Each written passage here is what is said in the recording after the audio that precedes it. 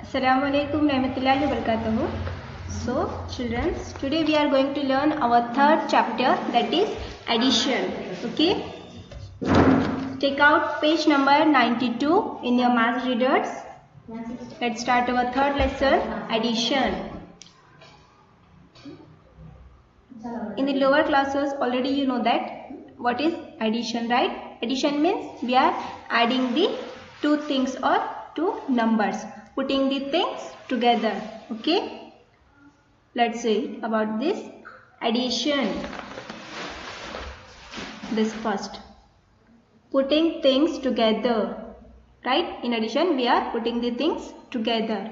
And the symbol, this plus symbol, we are using this plus symbol for addition. Okay, the next is adding 0 to a number gives the same number as the answer.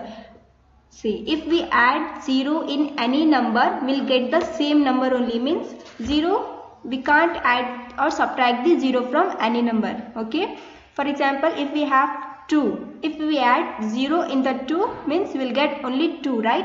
So adding 0 to a number gives the same number as the answer. The number doesn't change.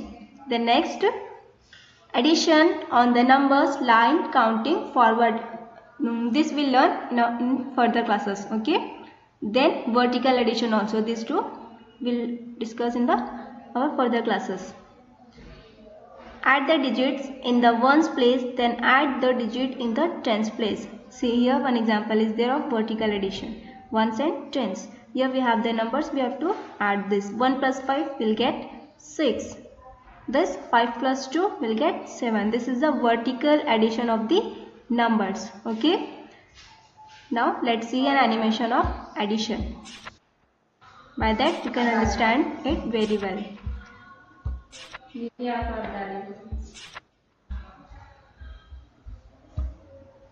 Let's see what it is. Addition. In an addition sum, the numbers that are added are called the addends. Symbol plus tells that we have to add the given numbers. In a farm, there are 6 cats and 5 dogs. How many animals are there altogether? 6 plus 5 is equal to 11.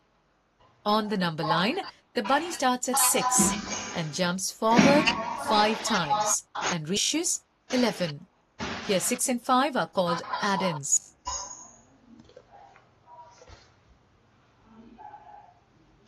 See, the symbol plus tells that we have to add the given numbers, right? So here we have some puppies and here cats. The number of cats we have, there are 6 cats, and the number of dogs are 5.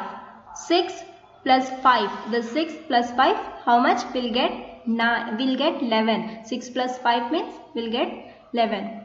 So here 6 and 5 are called the addends.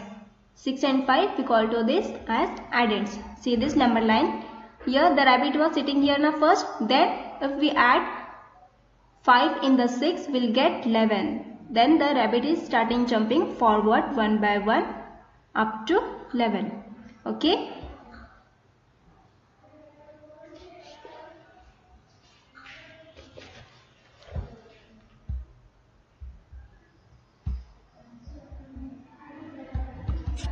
I hope you understand that animation. That is the addition. Thank you.